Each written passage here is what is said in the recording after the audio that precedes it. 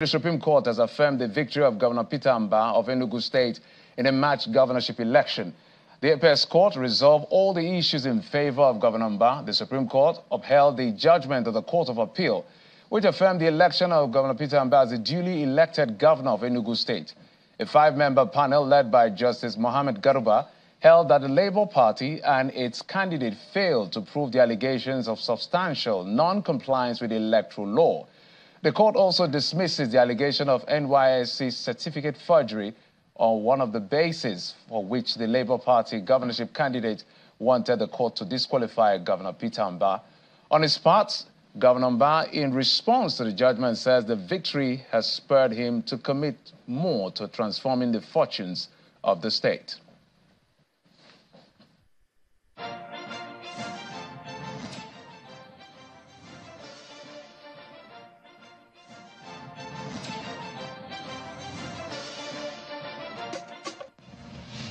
It's a decision that is consistent with previous decisions of the court on the issues that were calibrated before the Supreme Court.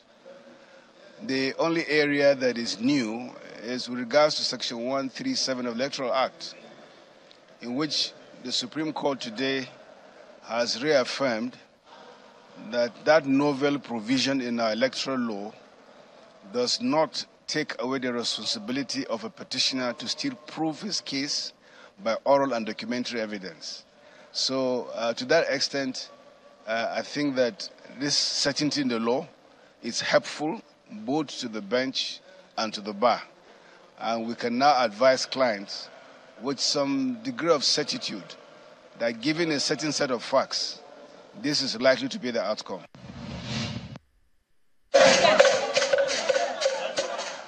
What did say on his part, Governor Mbah says this particular victory will spur him to commit more to the fortunes of the state.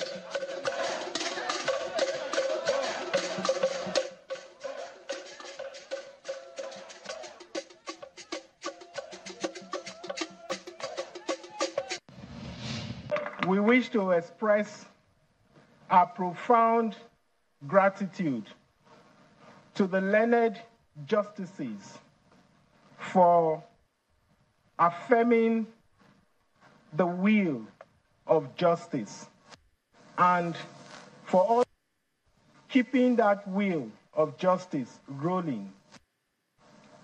We specifically thank them for upholding your mandate. This judicial journey has been a huge emotional, physical, and spiritual to the people of Enugu State.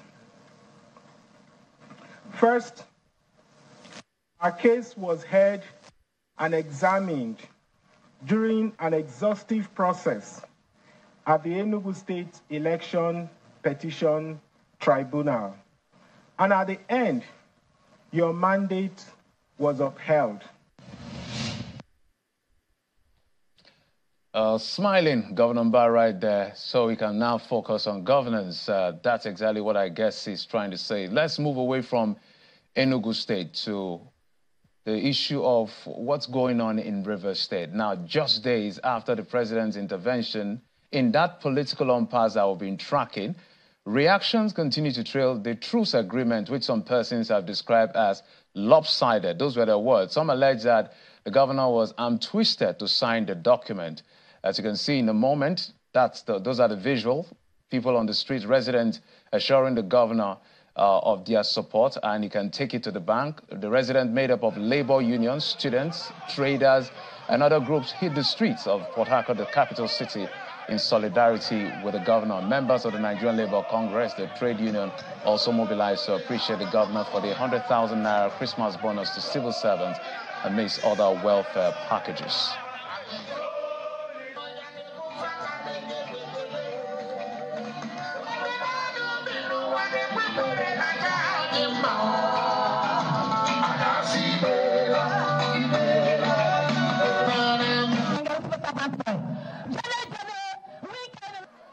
Well, elsewhere in the state, some political leaders have come out to condemn the content of what they now call the Abuja Peace Agreement, which is a 8-point resolution describing it as exercise in futility, judging by its lopsidedness, according to them. Speaking at an enlarged stakeholders meeting of political leaders, chiefs, elders, and women groups, as well as youth and other stakeholders from across 12 wards of Ogbolo local government area, the immediate past chief whip of the River State House of Assembly, Mr. Evans BP, says Governor Siminalayi Fubara was coerced into signing the document, which he notes is averse to natural justice and fairness.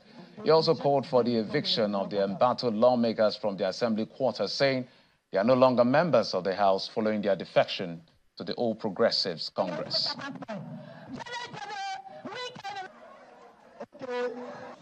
If you are to come in between a matter, what you need to do is to hear from the both parties and advise accordingly. Not for you to give a directive to a particular side. The directive is so one-sided. The directive is so intimidating. The directive is so threatened. In fact, the governor was induced. He signed the document under duress because he was afraid the way and manner he was being threatened, the way he was being reduced before other citizens of River State, before Mr. President. So this call for this event, this rally. The rally is to tell the Nigerians and even the world, those at diaspora, to tell them we did not take. We are rejecting the directive given by Mr. President, and that now call for this communique where they pass vote of confidence to the governor. That he's our governor, he's our leader, he's the leader of the party, PDP. He's also, being the leader of the party, he's also the leader of the structure. We appreciate and respect the President of the Federal Republic of Nigeria. We appreciate all those people that gather together at Aso Rock. But their offices, with all due respect, are a creation of the law. And that law is the ground norm. That ground norm is the Constitution of the Federal Republic of Nigeria. Whatever thing you do must be within the confines of the Constitution. Any decision that you take that is in contravention of the laws of the land is a nullity.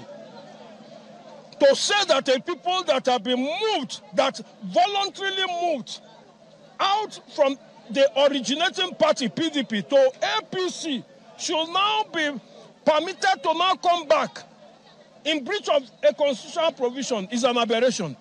It is a law, it's a directive that is not enforceable because it is a nullity from foundation.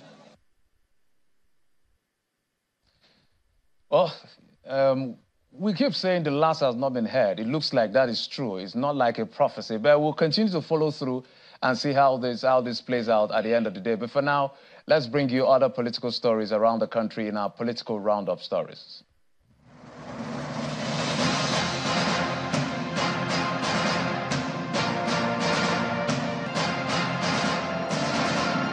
Governor Bassey Otu of Cross River State has assured residents of making the state a home for all. Governor Otu was speaking while receiving the Eze Ndi Igbo and members of the Igbo community in Cross River on a courtesy call in his office in Calabar.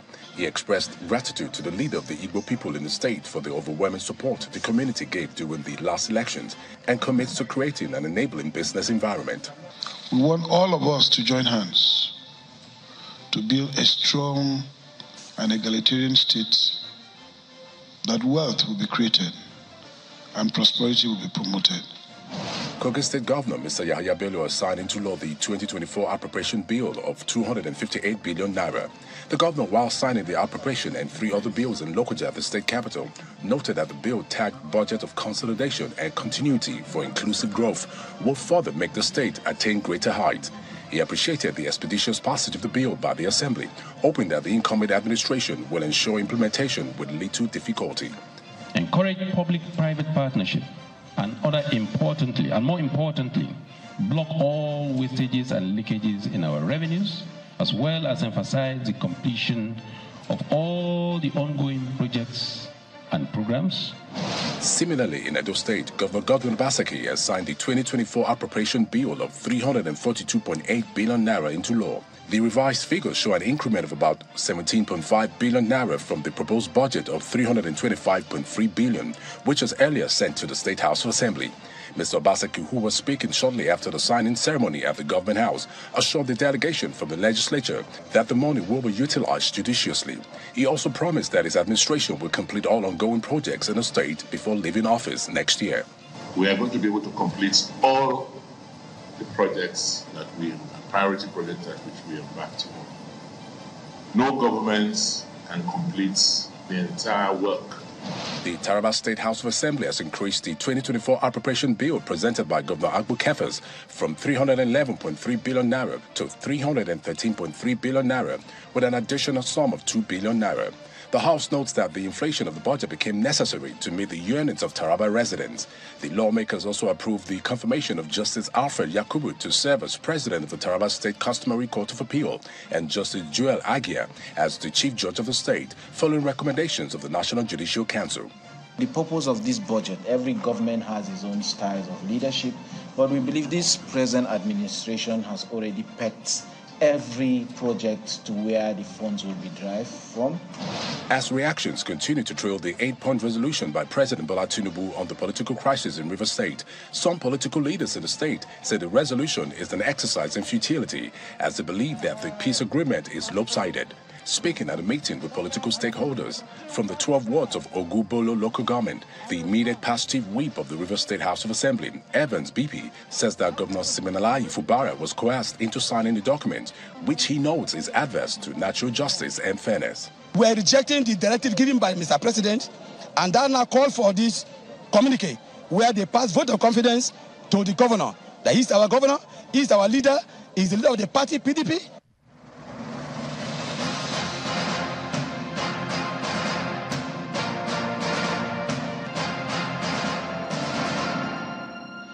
Tonight on the program, two states are in focus, given the political situation in those states. First, Benue State. Then we touch on Rivers State. At the end of the 2023 general elections, one of the states that experienced a major political upset was Benue State, north-central Nigeria, known as the food basket. Before the election, it had a PDP governor, 3 PDP senators, 10 out of the 11 House of Representatives members were all from the PDP, meaning out of the 14 National Assembly members from Benue State, 13 were all from the PDP. At the end of the polls, the representation arguably transposed. The APC won the governorship seat, now Reverend Father Hyacinth Aliyah.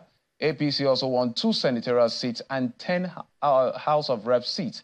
And by implication, the 14 seats. APC occupies 12, leaving PDP with just 2 in the bicameral chamber, one of which is occupied by the Senate Minority Leader, Senator Abba Moro. Now, unfortunately, after barely 7 months, APC, their home is in disarray or divided in Benue State against itself, with loyalties tilting to either the governor, that's Hyacinth Aliyah, or the secretary to the government of the Federation, Senator George Akume. And right now, the National Assembly caucus, that's of the APC led by Senator Titus Zam, are criticizing the governor for poor performance, stifling the state of funds, unilateral decisions, arrogance, and are calling on the president to intervene. Well, tonight, that is what we'll be focusing on, because they held a no-holds-barred press conference yesterday. The caucus of the APC from Benue State, led by Senator Zam, and we reached out and he agreed to come on the program, but unfortunately we couldn't get him to come tonight. We're still trying to see whether he would join us eventually, but he had promised to join us. I mean, the people, the caucus that spoke yesterday at the press conference. But on the program tonight, joining us from our Abuja studio right now, is the Commissioner for Transport and Energy in Benue State, Mr. Omale Omale. Mr. Omale Omale, thank you so much for coming on the program. Thank you. It's my pleasure to always be on your program. Well, as I did tell the audience, we expected Senator Zam to join us, but let's hope that maybe somewhere in between you'll be able to catch up the conversation. But let me begin with you since you're here. How did this thing generate from an exciting victory, a major upset in the politics of Benue State, which I just explained that it was like a political transposition. One moment, PDP was in greater majority in the House, National Assembly was the governor of the state, and now it's all APC. But APC, the House seemed to be not in order. What is going on in your state as far as you know as a commissioner? Yeah, it's one big pleasure to be here today again at a different capacity now as a commissioner for power and transport in Benue State under the government of His Excellency Dr. Reverend Father Hyacinth Yonyem Alia, the executive governor of Benue State, who have graciously assembled a team of personalities in Benue State to help manage the now government that APC is driving in Benue State. I think from our own text, for the record, it will be inappropriate to mention that APC in Benue State is in disarray. It is not. Regrettably, there is this internal misunderstanding that is largely informed by our inability of some persons to accept reality and the present regime under which the APC is managing the affairs of government in Benue State. I will also want to put it in perspective that APC in government in Benue State is not recent, so 2023 general elections. Some time ago in 2019, APC found her way through the enjoyment of popular mandate again, where the then PDP government of Benue State was displaced. And then we had, in a manner that we had it then, the immediate past governor, His Excellency Governor Tom, as the governor of Benue State under APC platform, which was again short-lived by certain tendencies that is in reoccurrence and regrettably finding her way back again in a manner that threatens this fortune that APC currently enjoys in Benue State. And having said that, the people of Benue State and the party in Benue State have not lost steam with this new development and the excitement that APC is now back in government house of Benue State, providing good governance services in infrastructural area for the benefit of the citizenry or the good people of Benue State. The party is in high spirit, is very excited, only to the extent of certain political players in the APC political fold that have refused to acknowledge the changing in this current political leadership with now Reverend Dr. Hyacinth Yonyem Alia as the executive governor of APC, and by reason of which the leader of APC in Benue State, with very much acknowledgement of other critical political players of APC political platform in Benue State. And I'm sure it is this misunderstanding that is informing this internal reaction. And I'm very sure as soon as everybody come to the realization of this new perspective in leadership, and then we are ready to work together as one indivisible family that symbolizes by the APC symbol in broom, then we'll be better. But nevertheless, I have the assurance of the executive governor of Benue State and in council that all this that is happening within this APC fold will not detract in service delivery and in ensuring that the covenant with which His Excellency the Executive Governor of Benue State have with the people of Benue State at the time he offered himself in service will not be put down, by this tendency that are currently brewing. Mr. Male, let me state one or two things and then ask my question. I know that when we have politicians or political actors like yourself, and we try to put the facts before you, sometimes you try to go around it. The truth is that 75% made up of 2 senators, I think about 7 House of Reps members were the ones that converged and held that press conference. And they were very vocal. That's why I use the word no holds barred. They said things straight. Some people call it calling out the governor, literally. And that doesn't look like your house is in order. I just wanted to put that if 75% of the lawmakers are doing that, I don't know what you want to call that. On the second part is, you've mentioned the leadership, who is the leader of the APC in the state. I know that politically a lot of parties say it's the governor that is the leader of the party, perhaps because the SGF played a critical role in bringing in the governor to become a governor and all of that. Why do you think these lawmakers that are protesting, agitating, do not want to accept the governor as the leader of the party? Rather, they reference the SGF. One had even removed the governor's picture. I think I saw online, removed the governor's picture from his office, but for him, that person or the governor doesn't represent the kind of leader he's going to be proud of. Why do you think they refuse to accept the governor as the leader of the party in the state? Yeah, I thank you for your thought line. And then I would answer promptly by saying that it's erroneous not to acknowledge the governor of Benue State as the leader of APC, or the leader of the government in Benue State, and by political formation, the leader of the party in Benue State. Yes, we are privileged to have our own father, Senator, His Excellency, Senator George Akume, now SGF, as the political, the chairman of the political stakeholders in Benue State. You know, these are the formation in party leadership that all of us must resonate with. And if we do that, we will not have any misgiving. There cannot be two captains at once. That fact must be very well known. And if you have that, it is a tendency for this crisis, or the manner of crisis that we are currently or seemingly experiencing in Benue State. That's an error. And until this error is put in perspective, it will continue to raise an ugly head and give misgivings to the good people of Nigeria. The situation in Benue State cannot be different from what we have in other states of the country. APC is one indivisible political party with leadership structure. And this leadership structure must be accepted by all concerned. It is political leadership. It is transient, and everybody must know that. We defer to them in National Assembly as Senator and House of Rep member, respectively, so long as it does last. And as such, a leader, a political leader in their right, in their several constituency, irrespective of any old political proteges or political elite that might exist in their political constituency. So that is a fact. And then to be an honorable member is not for the want of proper word for description.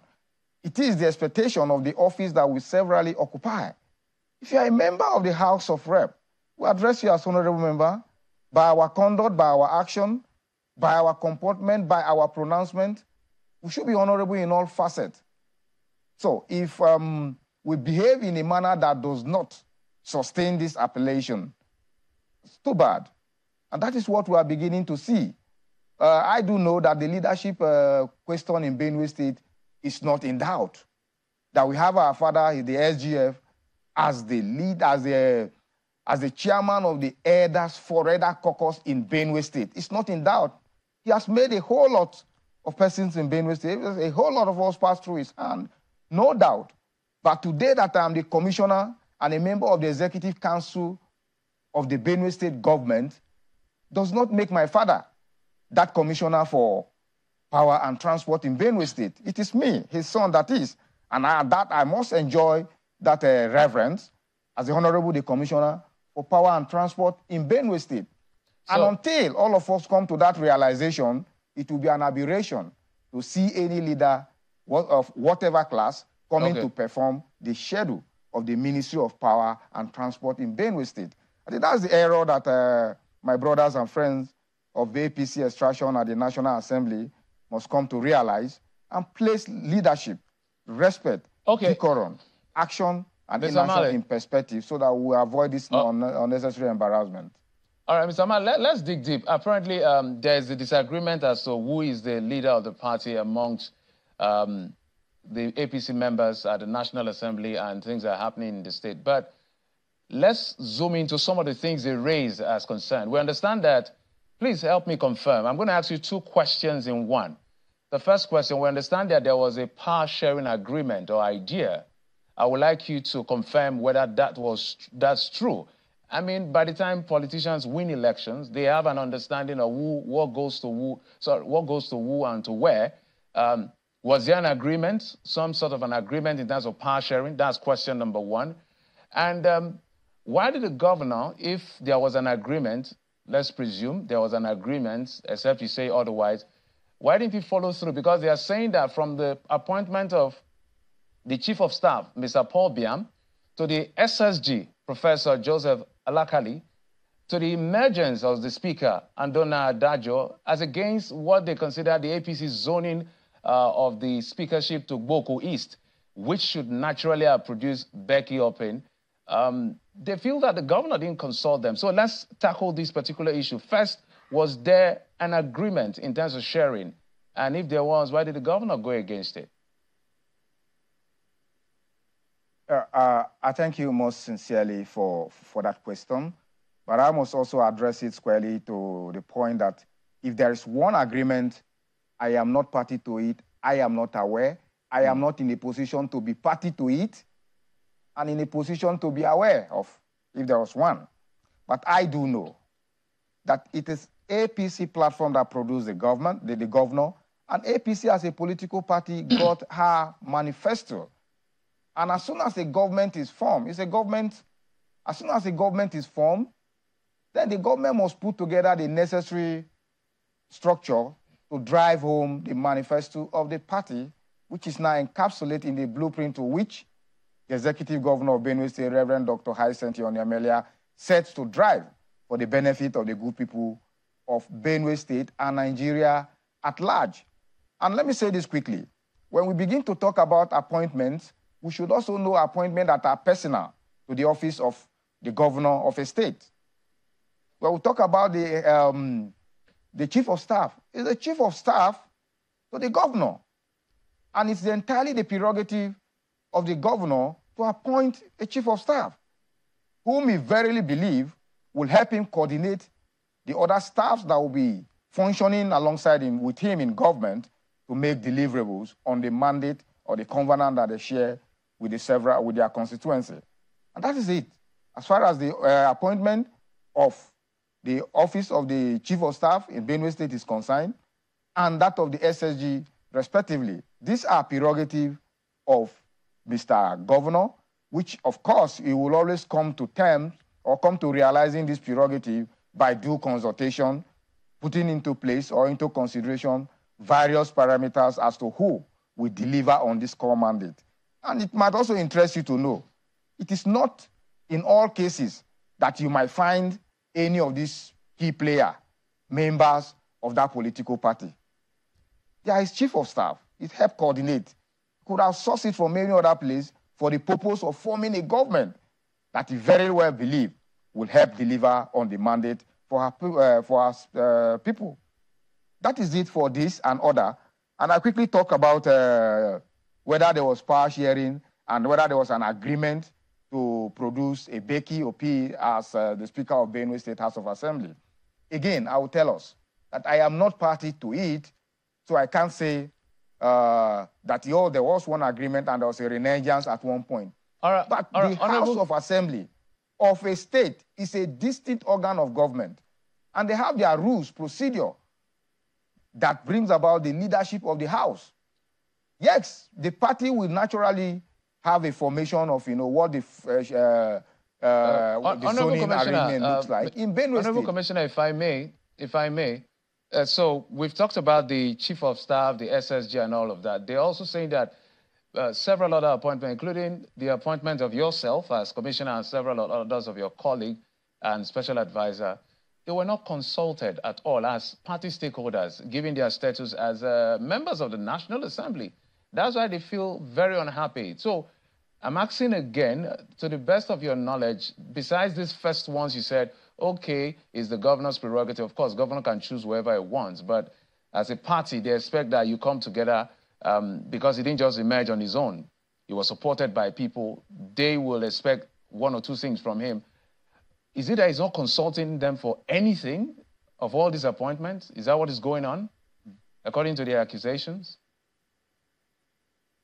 All right. I've been around the political space for quite a while now to know how party and government relationship function. I've also been around the space that our party were led to forming a government in 2015. And I've also been around beyond that time to also know when we have trickle of our party people in Legislative Assembly in Benue State and even at the National Assembly. Every other leadership will emerge as a result of, consultations. These consultations are in layers. Some are not within the knowledge of every member of the party, and others are also within certain classes and category of membership of the party.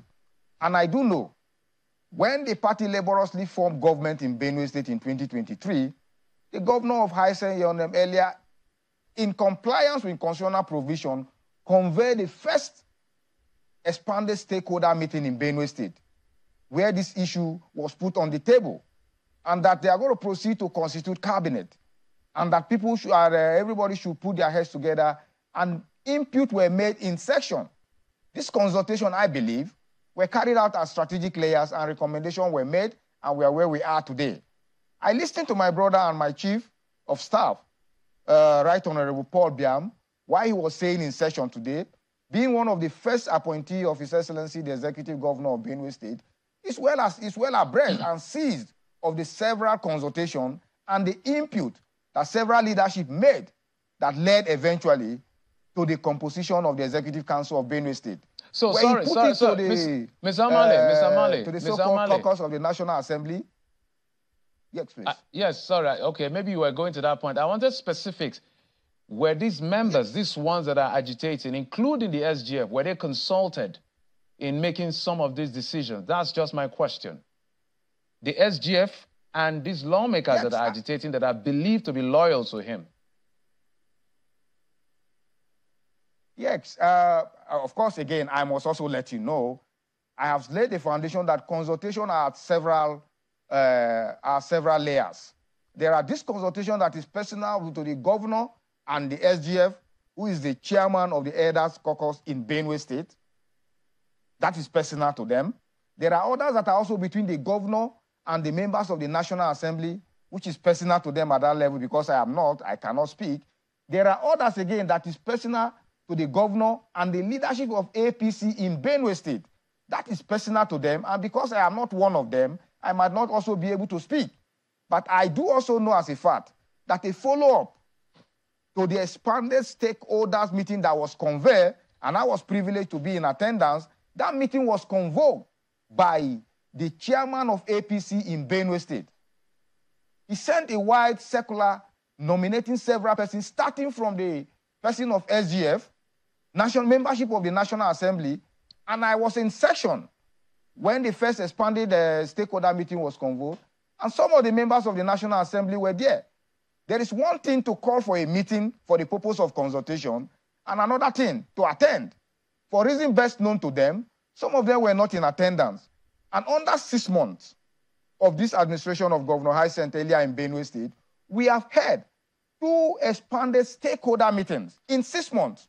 One precedes the composition of the State Working Committee and other appointments therefrom. And the second one was the one that led to the establishment of, or the composition of the Benue State Caretaker Committee or Interim Committee for the local government, when it becomes very necessary that we fill and address this gap. All these meetings were convoked by the chairman of APC, an invitation extended, very published, announced on several media platforms, inviting from the person of his SGF through the National Assembly members to my own category and order down the line. And we're all in attendance. It becomes a thing of choice for people to attend or not to attend. All right. Mr. Male, let's play you just to remind you of some of the things he said yesterday before I put forward my next question at that press conference. Let's take a listen. Government blueprint for Benue State. As at the moment, nobody in Benue State is aware of the direction of his administration.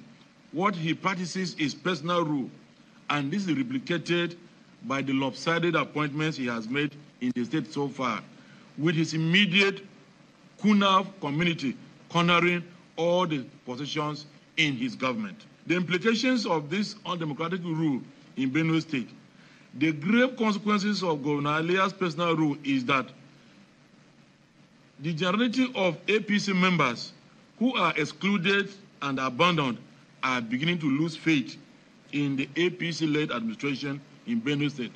Therefore, care must be taken to safeguard APC from this tyrannical leadership of Governor Alia so as to prepare the party for the next round of elections.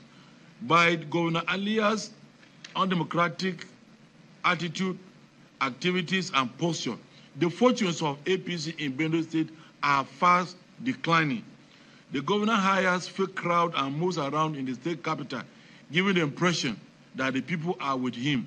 Whereas you all know that party politics in Nigeria is predicated on the shoulders of leaders from the world to the state, from the world to the local government to the states.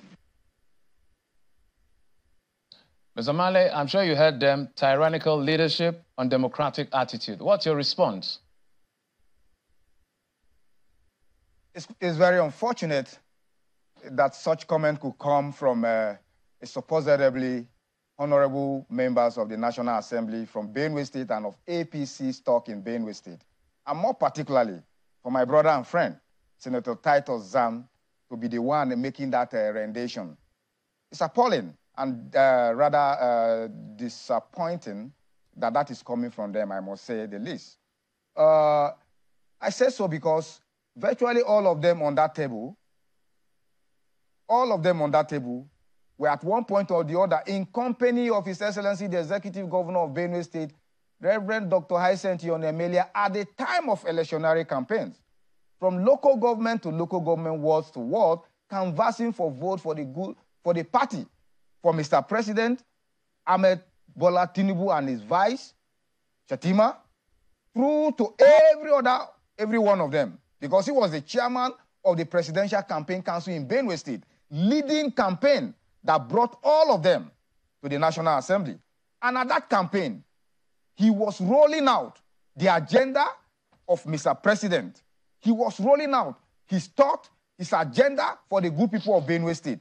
That agenda that Senator Zam now said that His Excellency Governor Hyacinth Ionemelia does not have blueprint, but leading state from his head or at his own whims and caprices, and I say it's wrong and it's not correct, was very well articulated and well captured in a document, in a blueprint, which he used at the time of campaign, now advanced package in government.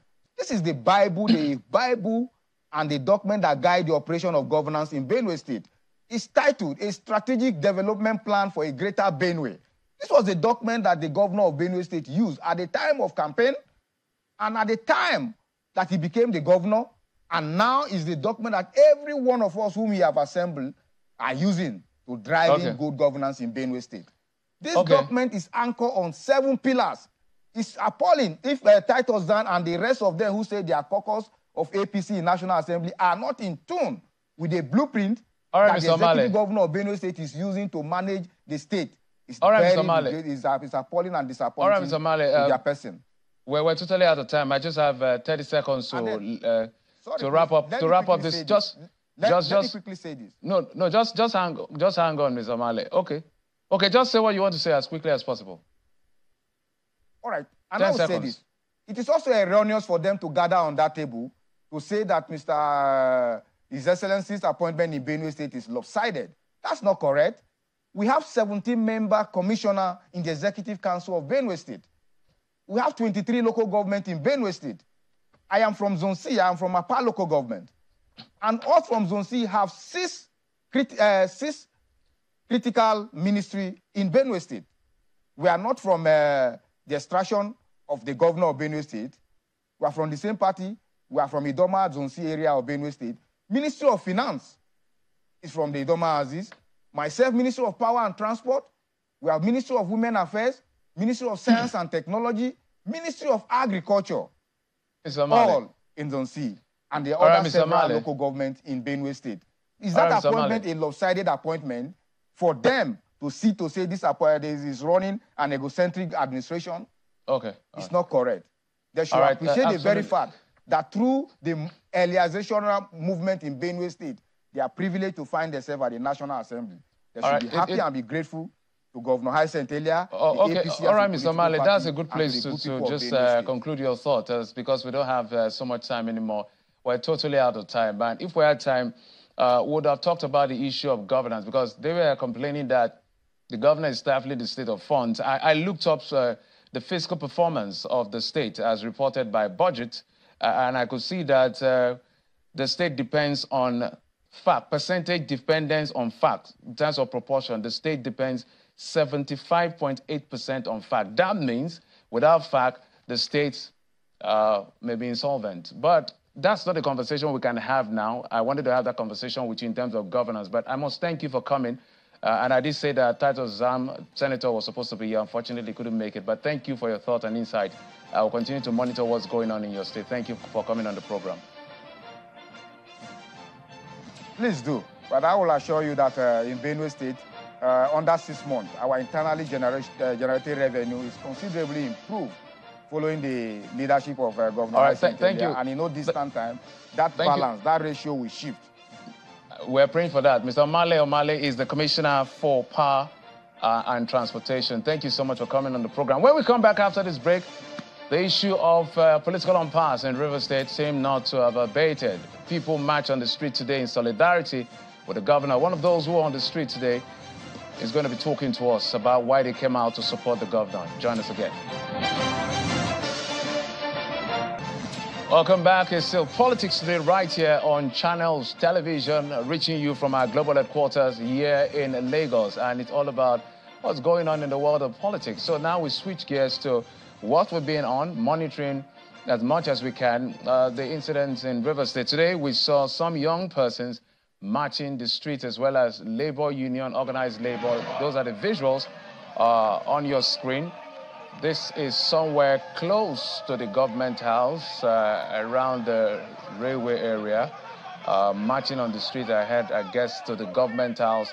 They say they're in solidarity with the governor over this. We have the Organized Labor Youth Group, National Council of Nigerian Youths, and all of that, all coming together to show solidarity. The labor unions as well as saying they are grateful to the governor for the 100,000 naira bonus for Christmas, and they also came to thank him.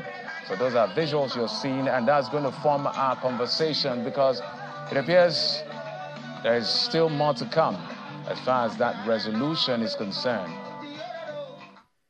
I'm being joined on the program from Port Harcourt via Zoom by the chairman of the Trade Union Congress to have this conversation, Mr. Ikechukwu Onyefuru. Mr. Ikechukwu, thank you so much for coming on the program. Thank you very much for having me, and compliments to our viewers.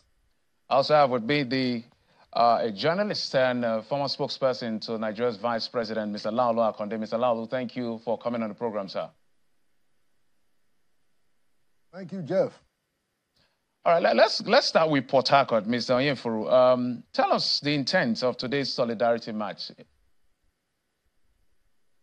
Thank you very much, and just to concur with you that organized labor in River State today had to do a solidarity march in support of our executive governor, His Excellency Mbah Fubara, GSSRS, who actually set a new record because River State workers for the last 16 years has never had any governor who gave us Christmas bonus. The last governor who gave us Christmas bonus was over 16 years ago, and that was His Excellency Sir Dr. Peter Odili, who actually gave us 20,000 at that time.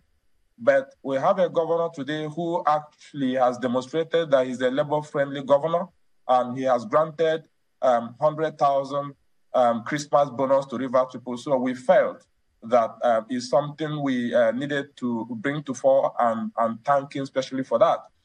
More so, considering the fact that for the first time in the history of River State, we have a governor who has come up to begin to think about the middle class, the low-income earners.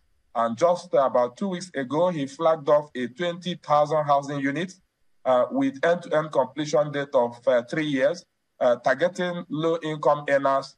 And it's something that has never happened in the history of River State. is something that workers are happy about because he has also developed a template that will ensure that the target low-income earners are the ones that will actually benefit from these 20,000 housing units. In addition to that, we have a governor who has the mindset to work for people, the mindset to look after workers, because he was a career civil servant who grew from the rank and file. So he understood and understands the pulse of the workers. And he came on board at a point where we were all struggling in Rivers State, and he granted employment to over 10,000 Rivers people.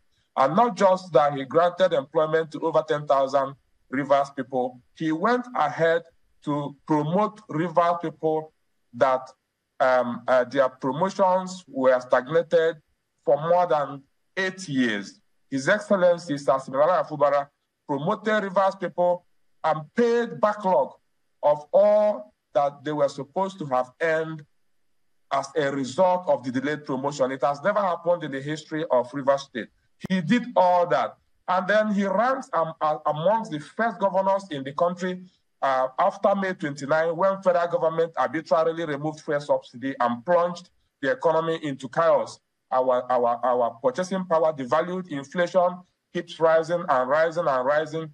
His Excellency, Similala Fubara, ranks amongst the first governors that deployed buses free of charge. As we speak in Rivers State, in the streets of Port Harcourt, those buses are fully operational, rendering free transport services to Rivers people. I don't think there is any other state in the country that has such a program. He's doing all this, and then with a lot of the interest of the workers that he has demonstrated. For example, he paid bursary award to Rivers students for the past 8 years, more than about 8 years now. No single Rivers student received any bursary award. But His Excellency, in his magnanimity, without even Labour coming to say, do this, on his own, on his magnanimity, he has approved and paid bursary award to Rivers students. And this is something we celebrate, because what is worth doing is worth doing well. And when we see a governor that is Labour-friendly, that is doing what he's supposed to do, and then why should we not support him? And then you look at even the secretariat, where our state secretariat, where our members work in the public service. That place was an eyesore. For 8 years, that place was neglected to the extent that civil servants come to work and sit under mango trees because there was no light, the utilities not working. But His Excellency Similala Fubara has come now, and the first thing he did was to revamp the federal, the state secretariat, where our members are working, thereby providing conducive working environment.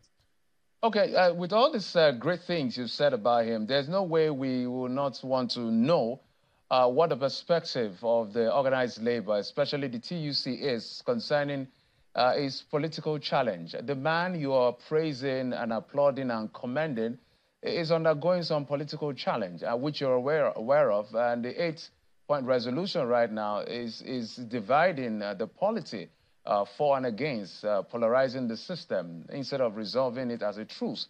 I don't know what the perspective or the position of the trade union is on this particular issue. Thank you very much. We, as a Labour Center, we remain non-partisan. We are political. We do not participate in politics, and that is our position. We are involved in this whole political quagmire to the extent that the actions of the political gladiators is now impacting on our members. For example, the House of Assembly complex, we have parliamentary workers there. We have our members who belong to the union there. As we speak, they do not have any office to go to work every day. Their mental state is impacted. They wake up in the morning, they don't know where to go. And we have started a process to engage His Excellency to say, please support us to provide an alternative, suitable workspace for this category of people. So to the extent that the actions and inactions of the political gladiators in Rivers State is impacting us, we have now come out to say, no, we will not fold our hands and allow this actors to continue to impact workers and expose workers to avoidable all right, Mr. circumstances. I may have to butt in as quickly because I have Mr. Laulu Akonde standing. Mr. Laulu, I know you've been following us on this particular journey of River State even before the truce was released to the public. I'm thinking now that you're seeing what is going on, what do you make of it? Yeah, well, I mean, it's a no-brainer that we have to move our political reality, I mean, as we see in Rivers, and generally in this country, towards more of the people interest. Now, there is a place indeed for godfathers. There is a place for senior political, where they call them gladiators, who have a lot of influence on the system because of their experience, of the positions they have held before. But we have to move our politics towards more people interests. It's ridiculous when you have the individual differences, in this case, between a godfather and a godson, directly obstructing public interest, directly obstructing the Constitution, directly obstructing the electoral mandate. Yes, it is true, and everybody knows it, that Governor Fubara was supported, you know. As a matter of fact, Mr. Nyesom Wike orchestrated his emergence. You could even say that he was completely unknown in the political circle until, you know, Wike brought him. But guess what? The moment the man put his hand on the Bible, or whether it's the Quran, I think in Rivers it's the Bible, and he swore to an oath, and he became the governor, the moment the people in a popular election goes out and say that this is the guy that we want as governor, that person has become, a constitutional creature, as it were. That person has become a creature of public interest. So there has to be a limit to how you play your hand as a godfather. Some of the things that is happening in Rivers State couldn't have happened in a place like Lagos State, you know, in 1999 to 2007, or even up to 2015. Not because the godfather then didn't have disagreement with the godson. They had, you know, even significant disagreement. But this thing was managed. It was managed carefully in a way that it didn't get to this point. And that's the message we are trying to send to Mr. Wike. That look, you have to manage this situation. You are the senior partner. It is getting ridiculous. And even for the president, I hope that the president is going to step back from that so-called directive, you know, after the meeting. It is outrageous. I mean, it is completely outrageous to have that kind of resolution even brought to the public place. It is annoying to ourselves as a people, as free people. You know, we are not slaves of politicians, for God's sake. We have a constitution. And this is the basis of the president being in office. It's the basis of the governor being in office. It's the basis of Mr. Wike being a minister, of being a governor. That is what unites us. And that is what defines the public interest. And so it's right time that we begin to talk to ourselves seriously that if we want this country to progress, politicians must begin to act more in the direction of public interest. I'm not saying that, you know, politicians don't have their games. No. Land on your thought. Land on your thoughts. Just 10 seconds, Mr. Akonde. Land on your thoughts. We're not saying that politicians don't play games everywhere. I mean, we all see what happened in the United States with President Trump and all of that. Politicians will do their own thing every time. But we cannot have a situation where their games and their interest is now meant to be superimposed in a very blatant way against public interest.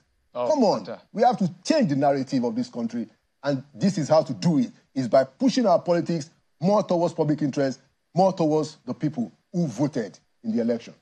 All right, gentlemen, we're totally out of time. Mr. Laulu Akonde, thank you so much for your perspective on this particular issue. And I know, as I said, we've been on this even before the resolution was approved and finally released. Mr. Ikechukwu, unfortunately, we can't take your last thought because I'm told that we're totally out of time. But I must thank you. Is the Chairman, Trade Union Congress of Rivers State. Thank you, Mr. Onyefuru, as well as Mr. Lalo Akonde, a journalist and public affairs analyst, as well as the former spokesperson to the former vice president. Thank you for coming on the program. Thank you. Thank you. Absolutely. And that's it on the program. Thank you so much for your time and company. I'm Jeffrey Uzama. God bless Nigeria.